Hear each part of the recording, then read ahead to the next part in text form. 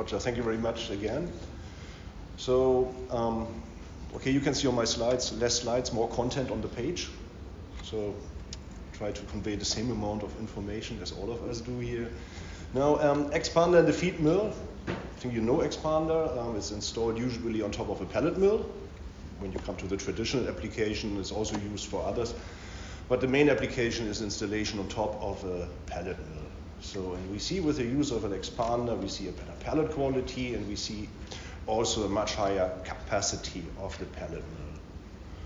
On the other hand, we also see a very efficient salmonella elimination, and we see a very good increase on the feed digestibility. So, and this opens also very interesting saving potentials. So, in the industry, we all talk about PDI. Now, we want to get, for the market pellets, as high as possible. So, with the expander, you can make easily 98% PDI pellet quality and easily 20 to 30% higher pellet mill capacity. So, with the existing setup, installing an expander, you can perform on a better pellet quality and increasing the capacity of the pellet mill line. For duck feed and also some of the broiler feeds, we even double the capacity with the use of an expander. And that's what with the standard, with the steam conditioner, even when you have the so-called super conditioners, this is out of reach. For this performance, the expander is the right choice. So, on top, you see the line $5 to $6 saving. Where does this come from? For the broiler feed, for example, you increase the digestibility, the digestible calorific value in the animal feed when you process the feed with an expander by 50 to 70 kilocalories. And now you can say, okay, maybe my bird grows faster, but we have to consider the genetics are not that easy anymore to improve just the gain on the bird. So what we see today, our customers, they optimize the formulation again. So for example, take out vegetable oil. In many countries, vegetable oil is very expensive, and then this will be replaced, for example, by corn, which has a lower energy level compared to the oil. So in the end, we have again the same amount of feed, but we have exchanged some of the expensive oil by cheaper maize. So, and this is a very interesting saving potential, $5 to $6 per ton of feed produced. You can also save the money on acidifiers because of this hygienic treatment. Yeah. And in the first presentation, we heard, okay,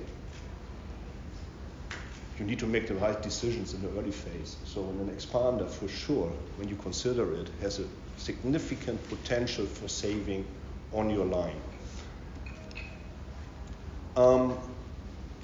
Here we see Escherichia coli bacteria after expander treatment. And I don't show you now the healthy version. This is the destroyed version of the bacteria, so under the microscope. So you see the bodies are fully deformed, exploded, and this means this bacteria is dead. So it is a very significant treatment for hygienic purpose. Another field of application for the expander technology is the component treatment. So we have many expanders installed with the big names in the industry for component treatment, for example, for full-fed soya treatment, also for starch gelatinization in corn. But the main application here is the reduction of the trypsin inhibitor, and for the piglet feed. And those who are familiar with this, we have when the piglet starts to have to change from the mother sow liquid feeding, milk feeding, to the solid feed is a very, for the piglet, a very dangerous situation, a very, say, stress situation, because now to change the complete digestion is very, very demanding. So, and here it's really helpful to support this phase with a well-treated feed so that the piglet can absorb this easily and has no stress on the digestion system. And here, for example, trypsin inhibitors are not so welcome because this have a significant negative impact on the digestion. So, and that's why in the full-fat soya, and many people also treat the soybean extraction meal again with expander and cooking to reduce the trypsin inhibitor levels. So, for example, here to TIA, trypsin inhibitor activity, smaller 3. And on the other hand, we want to achieve a good protein digestibility so that we don't overtreat it. No? We can reduce trypsin inhibitors simply by a lot of temperature, but then your proteins are also denatured too much, and then you have again stress on the digestion. So, and that's why an expander treatment with a good cooking gives you this very satisfying results here.